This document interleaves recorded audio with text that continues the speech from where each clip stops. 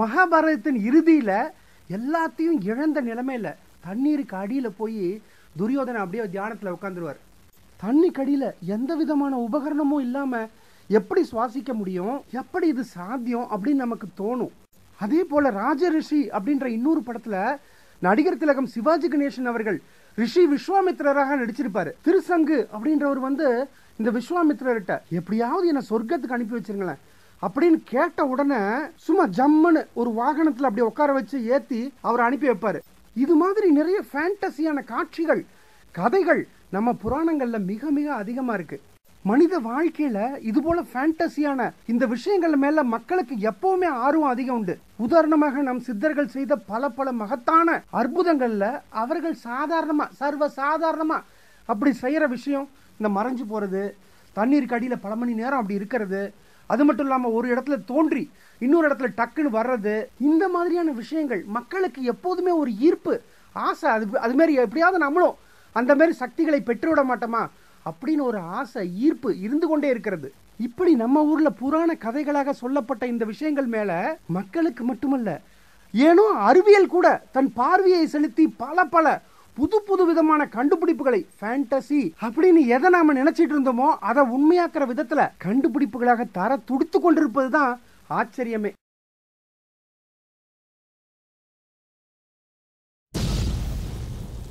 Duke யூனிவர்சிட்டியை சேர்ந்த ஆய்வாளர்கள் invisibility cloak அப்படின்னு சொல்லப்படும் எந்த ஒரு பொருளையும் மறைய செய்யும்படியான ஒரு தொழில்நுட்பத்தை கண்டுபிடித்திருக்கிறார்கள்.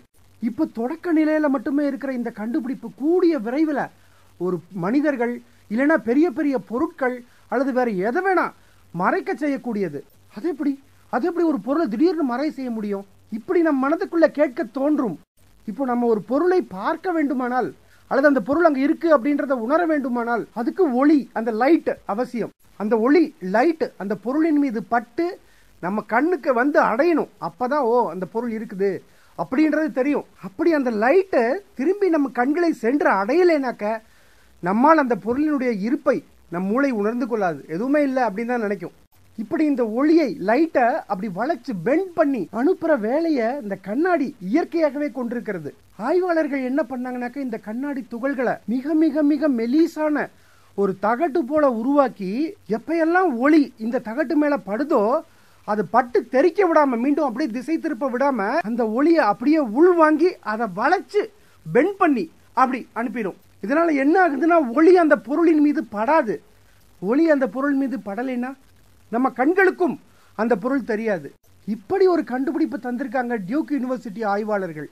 ஆரம்ப கட்டத்தில் இருக்கிற இந்த கண்டுபிடிப்பு கூடிய விரைவில் முழு மனிதனையும் அல்லது மிக மிக மிக பெரிய எந்த ஒரு பொருளையும் கூட மறைக்க வைக்கிற முயற்சியிலையும் இவங்க இறங்கி இருக்காங்க. ஏற்கனவே இந்த குவாண்டம் அறிவியல் துறை சார்ந்த நிபுணர்கள் கூட எந்த ஒரு பொருளையும் ஒரு இடத்துல மறைய செஞ்சு அடுத்த நொடி அந்த பொருளை வேற ஒரு இடத்துல எங்கேயோ ஒரு இடத்துல உருவாக்குற முயற்சியில ஈடுபட்டு சின்ன இந்த குவாண்டம் பார்ட்டிகல் அப்படின்னு சொல்ற துகள் அளவுல சாத்தியமாவும் ஆக்கியிருக்காங்க. இந்த டெலிபோர்டேஷனை பற்றி நம் தளத்துல கூட ஒரு பதிவுல பதிவிட்டு இருந்தோம். ஆனா இந்த டெலிபோர்டேஷன்ன்றது ஒரு பொருளை ஒரு இடத்துல மறைய செஞ்சு வேற எங்கேயோ ஒரு இடத்துல தோன்ற வைக்கிறது. ஆனா இது அப்படி இல்லை. அந்த பொருளையே அடுத்தவர்கள் கண்களுக்கு தெரியாம அப்படி மறைச்சிடுறது. அந்த பொருள் நம் கண்களுக்கு முன்னாடி இருக்கு அப்படின்றதே உணரவே முடியாது. அதற்கு காரணம் அந்த பொருள் அந்த ஒளியை வாங்கி கொள்வதில்லை, அதை அப்படியே தள்ளி விட்டு பெண்ட் பண்ணி அந்த பக்கம் அனுப்பிடுது. இதுக்கும் மேல அந்த ரேலே கம்பெனி என்ன பண்ணிருக்குன்னா, இந்த நீரில் வாழ்ற விலங்குகள்லாம் இருக்கு இல்லையா, உயிரினங்கள், இந்த மீன்கள், டால்பின், இந்த திமிங்கலங்கள், இது போல அந்த நீரில் வாழ்ற உயிரினங்களுக்கு இருக்கிறது போலவே செயற்கை துடுப்பை உருவாக்குற முயற்சியில இறங்கி இருக்காங்க. இப்போ நம்மால நிலத்துல நல்லா சுவாசிக்க முடியறது, ஆனா தண்ணியில நம்மளால அந்த அளவுக்கு நீர்ல சுவாசிக்க முடியறது கிடையாது. அதுக்கு காரணம் ஆக்சிஜன் பற்றாக்குறை. அதனால இத்தனை நாளா ஒரு முதுகுல அப்படி ஒரு சிலிண்டரை கட்டிட்டு அந்த சிலிண்டர் மூலமா தான் சுவாசிச்சாங்க. ஆனா தொடக்க நிலைமையில இருக்கிற இந்த ஆர்டிபிஷியல் கில்ஸ் அப்படின்ற இந்த ப்ராஜெக்ட் மட்டும் சக்சஸ் ஆச்சுன்னா இனி எந்த சிலிண்டரும் தேவையில்லைங்க. நம்மளாலையும் தண்ணியில இந்த மீன்கள், திமிங்கலங்கள் இவை போல நம்மாலும் சுவாசிக்க முடியும். எவ்வளவு நேரம் வேணா தண்ணீர்ல இருக்கலாம். மிக மிக சிக்கலான ப்ராஜெக்ட் அப்படின்னு ஆய்வாளர்களால் சொல்லப்படும் இந்த செயற்கை துடுப்பு என்ன பண்ணுதுன்னா, தண்ணியில் இருக்கிற ஆக்சிஜன், தண்ணினா என்ன சார், H2O, அவ்வளவுதான், 2 ஹைட்ரஜன் அணு, 1 ஆக்சிஜன் அணு. இந்த அதுல இருக்கிற அந்த ஆக்சிஜன் அணுவை மட்டும் தனியா பிரிச்சிட வேண்டியது. அப்படி தனியா பிரிக்கப்பட்ட அந்த ஆக்சிஜனை நம்ம சுவாசிக்க வேண்டியது. ஏன்னா தண்ணீர் முழுக்க H2O அப்படின்றோம். அப்ப அதுல ஆக்சிஜன் இருக்கு. அந்த ஆக்சிஜனை மட்டும் எடுத்துக்கிட்டு சுவாசிக்கிறதுனால தண்ணீர்ல எந்த விதமான அந்த சிலிண்டர் ஆக்சிஜன் சிலிண்டரும் இல்லாம வேற எந்த விதமான கருவிகளும் இல்லாம நம்மளால் சுவாசிக்க முடியும். மணிமேகலை காப்பியத்துல வர்ற ஒரு கதாபாத்திரம் இந்த காயசண்டிகை அப்படின்னு சொல்லிட்டு, இந்த பெண் திருமணமான புதுதுல ரொம்ப அழகா அந்த தாமிரபரணி ஆற்றினுடைய அழக அப்படி சந்தோஷமா ரசிச்சுட்டு அங்க இருக்கிற மான், மயில், குயில் இந்த எத்தனை கூட்டங்களை எல்லாம் பார்த்து சந்தோஷமா வந்துட்டு இருக்கா. அப்படி வந்துட்டு இருக்கும்போது தெரியாதனமா அவளுக்கே தெரியாம அங்க ஒரு முனிவர் சாப்பிடறதுக்காக வச்சிருந்த அந்த நெல்லிக்கனியை தன் காலில் பட்டு தட்டி விட்டுறா. அந்த நெல்லிக்கனி மட்டும் சாதாரணமா பூக்கிற நெல்லிக்கனி அல்ல, 12 வருடங்களுக்கு ஒரு முறை தான் அந்த நெல்லிக்கனி பூக்கும். அதை தெரியாம இவ காலில் தட்டி விட்டதுனால அந்த முனிவர் இவளுக்கு ஒரு சாபத்தை கொடுக்கிறார். இனி வாழ்க்கை ஃபுல்லா உனக்கு பசி தான், எப்ப பாரு பசி பசி பசி பசி அப்படின்னு நீ சுத்திட்டே இருப்ப அப்படின்னு ஒரு சாபத்தை கொடுக்கிறார். அதுக்கேற்றபடி அவ எப்ப பார்த்தாலும் சாப்பிட்டுட்டே இருப்பா அப்படின்னு இந்த கதை பதிவு செய்கிறது. இப்படி ஒரு கதையை நாம கேட்கும்போது அது எப்படி அந்த முனிவர் சாபம் கொடுப்பாராம். சாபம் கொடுத்தோன்னு பசி பசி பசி பசின்னு பழிச்சிருமா அந்த சாபம். எப்ப பார்த்தாலும் சாப்பிட்டுட்டே இருந்தா உடம்பு எடை போட்டுறாது.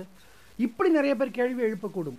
ஆனா சமீபத்துல மரபணு துறை சார்ந்த நிபுணர்கள் வெளியிடும் ஆராய்ச்சி முடிவுகள் அப்படியே இந்த கதையுடன் பொருந்தி போகிறது. யுனிவர்சிட்டி ஆஃப் டெக்சாஸ் சமீபத்துல RCA1 அப்படின்ற ஜீனை கண்டுபிடிச்சாங்க. இந்த ஜீன் தாங்க நம்ம உடம்புல நடக்கிற எல்லா விதமான வளர்சிதை மாற்றத்துக்கும் காரணமாக அமைகிறது. நமக்கு சாப்பிட தோன்றுவதும், நல்லா சாப்பிட்ட பின்னாடி அதை சாப்பிட்ட அந்த உணவை சக்தியாக மாற்றுவதும், போரும்பா சாப்பாடு அப்படின்னு சொல்ல வைப்பதும் இந்த ஜீன். இந்த ஜீன்ல ஒரு சிறிய மாற்றத்தை ஏற்படுத்துவதன் மூலமாக எவ்வளவு வேணா நம்ம சாப்பாடு சாப்பிட்டுட்டே இருக்கலாம், உடலுக்கு எந்த விதமான தீங்கும் வராது அப்படின்றத கண்டுபிடிச்சிருக்காங்க. ஏன்னா சாதாரண நிலைமையில நாம சாப்பிட்டுட்டே இருக்கோம்னாக்க இந்த ஜீன் நாம் சாப்பிட்ட உணவை செரிக்க வைக்க முடியாம நம்ம உடம்புல கொழுப்பா ஃபேட்டாக அப்படியே மாறிடுது. இதனாலதான் இந்த ஒபிசிட்டி, குண்டா இருக்கிறது, இது போன்ற விளைவுகள் வருகிறது. ஆனா இந்த ஜீனை மட்டும் கொஞ்சம் சின்ன மாறுதல் செய்யும் பொழுது அது அளவுக்கு அதிகமாக எவ்வளவு உணவு நாம் சாப்பிட்டாலும் சரி அதை நல்ல கலோரியாக மாற்றி உடம்புல எந்த விதமான கொழுப்பையுமே தங்க விடாமல் செய்கிறது அப்படின்ட்டு கண்டுபிடிச்சிருக்காங்க.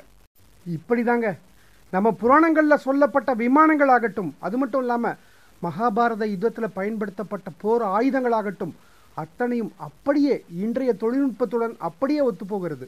அட அவளையங்க நம்ம விக்ரமாதித்தன் வேதாளம் கதையில ஒரு கேள்வியை கேட்டுட்டு அந்த கேள்விக்கு பதில் சொல்ல தெரியலன்னா உன்னுடைய தலை சுக்கு நூறா வெடித்து சிதறிவிடும் அப்படின்னு அடிக்கடி அந்த வேதாளம் சொல்லும். அப்படியாப்பட்ட ஒரு விஷயத்தையும் இந்த அறிவியல் நம்முன் வைக்கிறது. இவை பற்றி பார்ப்பதற்கு முன்பு ஒரு கூடுதல் தகவல். நோபல் பரிசு பற்றி நீங்கள் நிச்சயம் அறிந்திருப்பீர்கள். பல துறையை சார்ந்த நிபுணர்களுக்கு கொடுக்கப்படும் விருது இது. அது மட்டும் இல்லாம அறிவியல் துறையில மிக மிக மிக உயரிய விருதாக கருதப்படுவது இந்த நோபல் பரிசு. அறிவியல் துறையில இதுவரை எத்தனையோ பேர் இந்த நோபல் பரிசை வாங்கியிருந்தாலும் ஒரே குடும்பத்தை சேர்ந்த நபர்கள் இந்த நோபல் பரிசை எத்தனை பேர் பெற்றிருக்காங்க இந்த உலகத்துல அப்படின்னு பார்த்தா இதுவரை 2 குடும்பங்கள் அப்படி பெற்றிருக்கிறது. அப்படி குடும்பத்தில் இருக்கிற நபர்களால் பெறப்பட்ட அந்த நோபல் பரிசு பெற்ற ஒரு குடும்பம் ரேடியத்தை கண்டுபிடிச்சாங்க இல்லையா, மேரி கியூரி அம்மையார். அவர்களும் அவர்களுடைய வீட்டுக்காரர் இவர்கள் இருவருக்குமே நோபல் பரிசு கிடைச்சது. இந்த குடும்பம் தவிர இந்த உலகத்திலேயே இன்னும் ஒரே ஒரு குடும்பம் தான், அந்த குடும்பத்தை சேர்ந்த நபர்கள் இருவர் இந்த நோபல் பரிசை வெவ்வேறு காலகட்டங்கள்ல வாங்கியிருக்காங்க. இதுல என்ன ஆச்சரியம்னா அந்த இருவருமே ஒரே குடும்பத்தை சேர்ந்தவர்கள், இந்தியாவை சேர்ந்தவர்கள். அதற்கும் மேல ஒரு ஆச்சரியம் என்னன்னா அவர்கள் இருவருமே தமிழர்கள். ஒருவர் இயற்பியல் மேதை என்று போற்றப்படும் சர் CV ராமன். இயற்பியல் துறைக்கான நோபல் பரிசு 1930ஆம் ஆண்டு சர் CV ராமன் அவர்களுக்கு வழங்கப்பட்டது.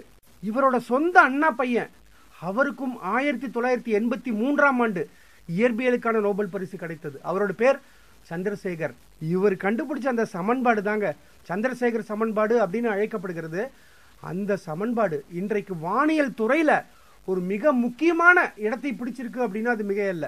வானத்தில் எரிந்து கொண்டிருக்கும் அந்த நட்சத்திரம் முழுவதுமா எரிஞ்சு முடிஞ்ச பின்னாடி அந்த நட்சத்திரத்தோட மையத்துல ஏற்படுற ஒரு நிலையற்ற தன்மை, அது மட்டும் இல்லாம அதிக அளவு மற்ற பொருளினுடைய ஈர்ப்பு விசையினாலையும் அந்த நட்சத்திரம் தன்னுடைய உருவத்தை அப்படி ஊதி ஊதி ஊதி ஒரு பலூன் மாதிரி பெருசாக்கி சூப்பர் நோவா அப்படின்ற நிலைமை அடையுது. அப்படி திடீர்னு கூட்டின நிறை, எடை, அது மட்டும் இல்லாம அதனுடைய நிலையற்ற தன்மை, இது ரெண்டும் சேர்ந்து கிட்டத்தட்ட வெடிக்கிறதுக்கு முந்தின ஸ்டேஜ் அப்படி நிற்கும் பாருங்க. பாருங்க வெடிக்க போகுது இது அப்படின்ற வரையறைய ஃபார்முலாவை கணித சமன்பாடா சந்திரசேகர் அவர்கள் கொடுத்தாரு. அப்படி அந்த நட்சத்திரம் வெடிச்சு சிதறிதான் கருந்துளை அப்படின்னு சொல்ற அந்த பிளாக் ஹோல் உருவாகிறது. இப்போ அந்த விக்ரமாதித்தன் வேதாளம் கதையில சொல்லப்பட்டது போல எப்படி நிகழுது அப்படின்னு பார்ப்போம். கிரஹாம்ஸ் நம்பர் அப்படின்னு சொல்லிட்டு ஒரு நம்பர் இருக்கு. இந்த கணிதத்துறை சார்ந்த நிபுணர்களுக்கு நிச்சயம் இந்த கிரஹாம் நம்பரை பத்தி தெரிஞ்சிருக்கும். இந்த உலகத்துல தற்போது பயன்பாட்டில் இருந்து வரும் மிக மிக மிக பெரிய எண் இந்த கிரஹாம் நம்பர். 0 1 2 3 4 இப்படி ஆரம்பம் சொல்லிட்டே போனா அதிக அளவு பயன்பாட்டில் இருக்கிற அந்த நம்பர், அந்த கடைசீட்ல அதுக்கு மேல வேற எந்த நம்பரும் இன்னும் பயன்படுத்தப்படல. அந்த நம்பர் கிரஹாம் நம்பர் அப்படின்றாங்க. அந்த நம்பரை மட்டும் பிரிண்ட் அவுட் எடுத்தனாக்கா ஒரு புக்கு மாதிரி கிட்டத்தட்ட 38 பேஜ் அப்படியே வந்துகிட்டே இருக்கும். ட்ரில்லியன் ட்ரில்லியன் ட்ரில்லியன் நம்பர்ல அந்த நம்பர் வந்துட்டு இருக்கும். இந்த கிரஹாம் நம்பரை எவர் ஒரு மனப்பாடம் பண்ணி தன்னுடைய மூளையில பதிய வச்சு அந்த நம்பரை அப்படியே ஒப்பிக்கிறாரோ, அப்படியே சொல்றாரோ, அந்த மூளையில பதிய வைக்கப்பட்டிருக்கிற அந்த ஒவ்வொரு நம்பரும் ஒவ்வொரு டிஜிட்டும் அதிவேகத்துல அந்த எலக்ட்ரோ கெமிக்கல் சிக்னலா அப்படி போய் போய் போய் போய் வார்த்தைகளாக வெளியே வந்து அளவிட முடியாத வெப்பநிலை. அது மட்டும் இல்லாம அந்த வெப்பத்தினால எல்லாமே ஆவியாகுதல், அதனால உருவான அந்த உப அணுக்களோட சிதறல்கள், அப்படி சிதறிய அந்த அணு துகள்கள் மறுபடியும் ஈர்ப்பு விசையினால ஒன்று சேர்ந்து அதுவும் ஒரே புள்ளியில அந்த நியூக்ளியஸ் அப்படின்ற புள்ளியை மையமா வச்சு முடிவற்ற எடைய அப்படி அடையும்.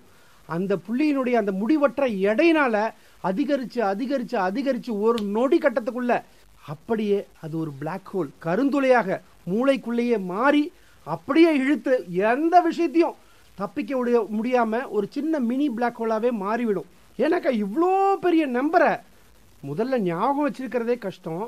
அப்படி ஞாபகம் வைத்துக்கொண்டு அதை மறுபடியும் ரீகால் பண்ணும் பொழுது, மறுபடியும் சொல்லும் பொழுது மூளையில பதிவு பண்ணப்பட்டிருக்கிற அந்த ஒவ்வொரு டிஜிட்டும் ஒவ்வொரு எண்ணும் அதே பாதையில வரும்பொழுது வரும்பொழுது வரும்பொழுது வரும்பொழுது அந்த பிரஷர் தாங்க முடியாது மூளையாலேயே. கேட்பதற்கும் நம்புவதற்கும் சற்று கடினமானது போல இருந்தாலும் இது நிச்சயமா நடக்கும். இந்த கிரஹாம் நம்பரை பற்றிய வீடியோ இணைப்பையும் கீழே கொடுத்திருக்கிற நண்பர்களை, இப்படி புராண கதைகளாக கொடுக்கப்பட்ட ஒவ்வொரு விஷயத்தையும் அறிவியல் துறை சார்ந்த நிபுணர்கள் அறிவியல் பூர்வமாக ஆராய்ச்சி செய்து அதில் இருக்கும் அந்த அறிவியல் நுணுக்கங்களை வெளி உலகத்திற்கு கொண்டு வந்து காண்பித்துக் கொண்டுதான் இருக்கிறார்கள். நம் முன்னோர்களுக்கு எப்படி இதெல்லாம் தெரிந்தது, யார் சொல்லி கொடுத்திருக்க கூடும், ஏன் என்று புது புது கண்டுபிடிப்புகள் அப்படின்னு சொல்லிட்டு ஒரு விஷயம் வெளிவரும் பொழுது அந்த கண்டுபிடிப்பு சார்ந்த புராண கதைகள் வேற எந்த நாட்டினராலும் அதிகமா சொல்லப்படாம நம்ம ஊர்ல மட்டுமே அதிகமா சொல்லப்பட்டிருக்கே.